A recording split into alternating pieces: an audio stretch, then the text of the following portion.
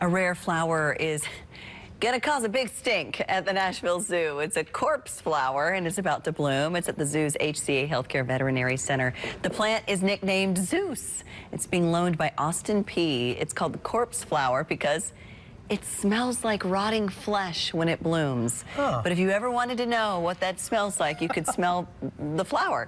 But the bloom only lasts 1 to 2 days. Guests can visit the zoo when it blooms and you could get a whiff of it. The zoo also has a live camera up right now. We've got a link to it on our WSMV4 News app, so that way, you know, you can plan your visit over to the zoo. Take a sniff.